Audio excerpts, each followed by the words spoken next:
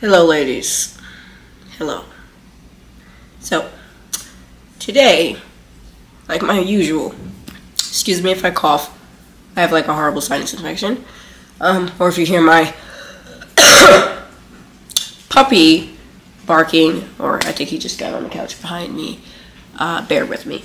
Alright, so, today, actually I should get my phone. Today, we're going to talk about how to basically not be the family that you come from. And I know a little something about that, unfortunately. I did not grow up in, I want to say, the most healthiest household, or a household that was conducive to living your best life.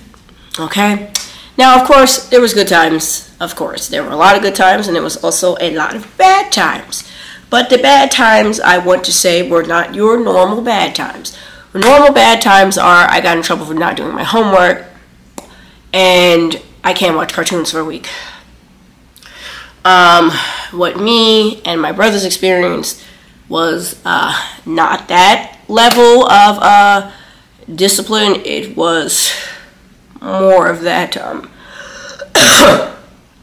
like old school child discipline, which is just, honestly, I don't care what anybody says, it's just straight up abuse. And that's what we experienced. And we also experienced a lot of emotional and verbal abuse as well. Name calling, screaming in our faces, yelling, shouting, like directly at us, like we was a person in the street.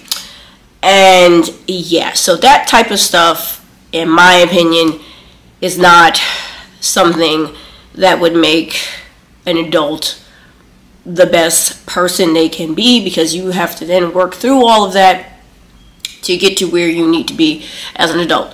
Now, if I had had a different upbringing where, in fact, it was a more supportive, more gentle, more loving, more kind household, I, of course, would have been, I probably would be a different person than I am today. I really would be.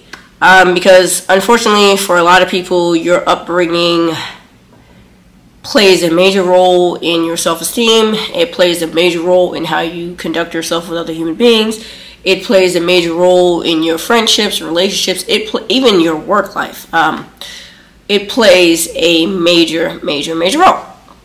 So, my goal today is to share with you how I was able to overcome that, partly because I am not where I want to be, but I want to share how I got closer to where I want to be after growing up and being in such an environment, okay? Because I know there are people out there who have had way worse childhoods than mine, people out there who have had the best childhoods, and blase this, blase that, but I'm here for the girlies like me who did not grow up with the best and are now trying to live their best life, even though their environment was not conducive, or they were not taught to living their best life. Number one, and I'm not really going to do a lot of numbers because I'll probably forget, you have got to do some self-reflection.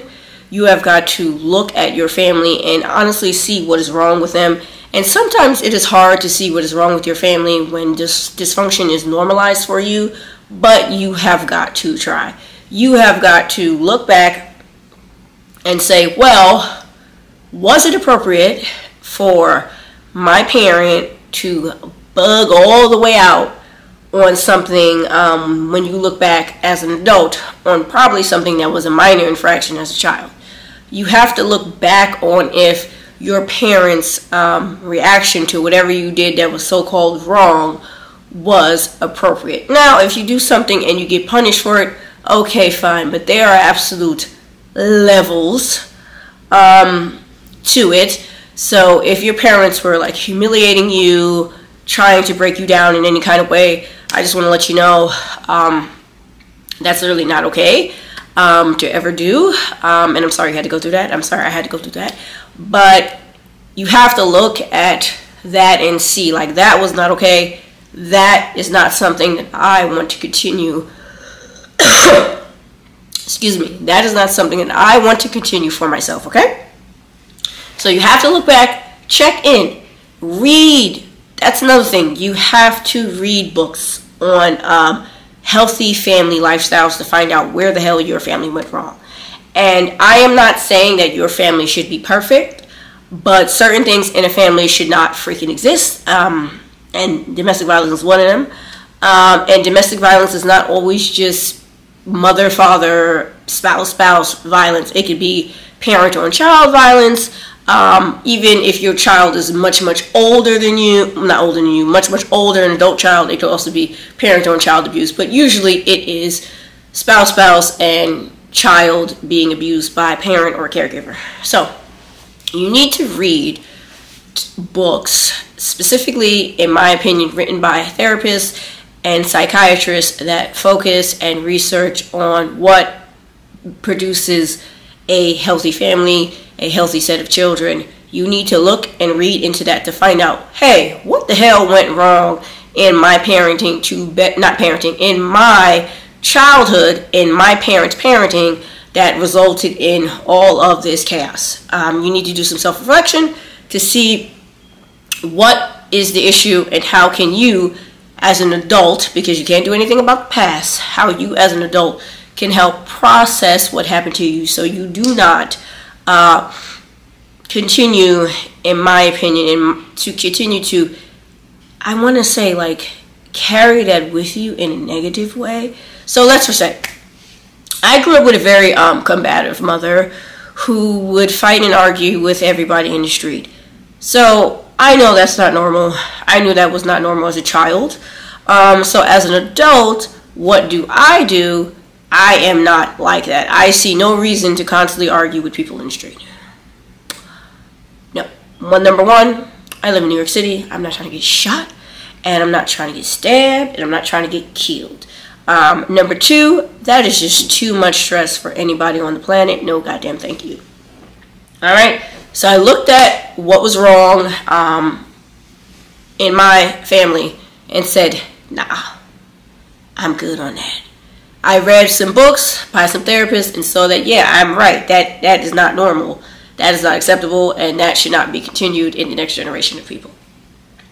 Thirdly, in my opinion, you need to get around and befriend some women who grew up or who are in a healthy place in their lives. For instance, if you have a friend who grew up with a healthy family dynamic, you will probably notice some differences between her and you.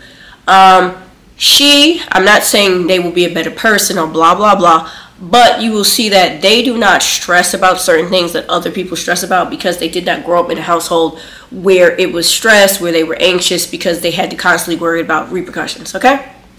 So get around some women who grew up in a healthy household, in a healthy family. It is like a breath of fresh air to see a woman who grew up in a great dynamic. Also men who have grew up with a healthy family dynamic, they have a very different, from what I'm seeing, there's a thing where people say you grew up on, there's people who grew up on survival, and there's people who grew up on love. People who grew up on love, they have a completely different mindset when it comes to life. Like, they really do. And it's not because they're special or anything, it's just that they have not had the burdens that other people have had to have as a child, thankfully for them, because nobody's supposed to go through the stuff that some of us has went through. So they grow up looking at life through a much better lens. They grow up through life without so much baggage. They grow up through life without so much trauma. And they usually grow up through life without personality problems because they didn't develop a personality problem because they didn't have to protect themselves from the damn drama and the chaos in their family. Okay, also, look into groups, Facebook groups, that are supportive on your journey of getting out of the toxic patterns that are not going to help you live your best life, okay? For one, me, I had to learn, and I'm still learning more about financial literacy because that was not really taught to me as a child, even as a young adult, by my mother. So with that said, I've had to take all of that on my own, and I'm finally starting to get a hang of it a bit better the older I get, and I am proud of myself for that. But that took a certain amount of work, dedication to realizing that there was something wrong with that in my family, okay? So financial literacy is something that I had to work on. Financial literacy is something that I am still trying to learn and get a hold of so that I can live my best life, because that was not something that was taught to me in my household or my environment. My main takeaway from all of this is to show you and to tell you that you can live a better life than what was predicted to happen to you based upon your upbringing.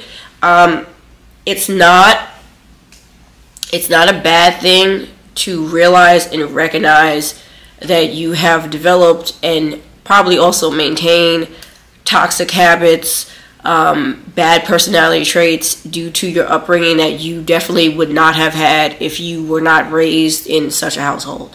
Like, I know for me, this is like a moment of transparency, I am not like the most affectionate person, and that literally has to do, and I know why I'm like that.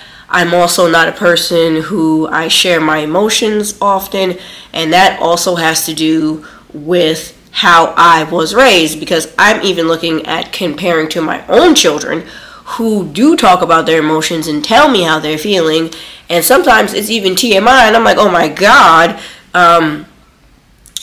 damn, I wasn't expecting that. But the thing is, they feel comfortable enough to speak and talk about these things simply because they are not in a household, they are not in a situation where I am like cutting off their feelings, ignoring their emotions, dismissing them, or berating them. Like, that is not something that I ever want them to experience. So the only way for me not to do that is to constantly check in and to reevaluate what I went through as a child and not do it. Now, everything is not conscious. Some stuff is subconscious because it's just so embedded in your personality. Unfortunately, because of your upbringing, you have to check in and see what is going on. Thankfully, I will say one thing I do appreciate in my family was that we were very like, my mom was very much, if there's a problem, address it right away. Like, don't pretend there's no problem, because eventually it blows up into a bigger problem. So I've always kind of been like, there's a problem, address the problem, speak about the problem. Otherwise,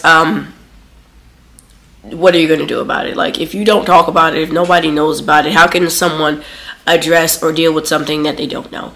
And I actually read a quote from a therapist, and even my own therapist told me, if someone doesn't tell you that there's a problem, proceed as if there is no problem, because you're not a mind reader. So don't spend your time doing that, because that is also something that you can develop growing up in a certain household, trying to read everybody's emotions, trying to make sure that you mold yourself a certain way to not cause trouble. Like, no, rid yourself of that. Just rid yourself of that. So in short, because I don't want this video to be too long, I just want you guys to know, in order to try to live your best life after growing up in a household that is not conducive, because even your parents, if your parents was acting like that, they was not living their best life. They was in hell, okay? If you don't come from a background, like that, you can improve your life simply by reading and doing the damn work. You have to admit that something is goddamn wrong. You cannot pretend that you are 100% normal and fine coming up from chaos. It is impossible. Now, yes, you may not be as messed up as somebody else, but to sit there and truly believe that you have came out unscathed from the trenches, no. Don't do it to yourself. Don't do it. Read, find out, because I was in that state of denial for a while. I was like, oh, I'm fine. Nothing's wrong with me, girl. There's a lot wrong with me that would not have been wrong with me if I would have had a different upbringing. So acknowledge what your problems are. See what areas you want to work on. Read a damn book, and you will start to get... In short, read a book. Acknowledge your problems. It's okay to have problems. It's not a bad thing. And see where you gotta go to get to where you need to be. Okay? Don't and that's another thing, don't let your family try to convince you that everything was normal and everything was okay and everything was fine. I went through that. My mom, my family, no, it was not fine. It was not fine. It was not okay. So do not allow them to do that, because a lot of adults, especially the older generation, our parents' generation, they have a very big problem with admitting that, hey, I messed up horribly and I'm sorry. Don't be that person. Look at it, especially if you got kids, do not be that person. It will not help you in the long run, okay? So you can live your best life if you check yourself, if you look at yourself, get some therapy, and see what needs to be changed and what needs to be addressed. Because every person, and I almost guarantee you can even Google this, look this up on YouTube, almost every person who has become successful, who has come from a horrible background, they literally tell you that they saw that something was wrong with their family. They saw that something was wrong with them because they came from such a family, and they did the work to undo the madness that they didn't put on themselves or in themselves. Like, you're not to blame for your childhood, but you are to blame for any of the unhealthy habits that you continue to carry on throughout your life. Okay, guys? So, I will see you next time. I hope this was helpful. As always, I'm on a journey with you guys to get better, because nobody's perfect, but we can do it. All right? See you next time.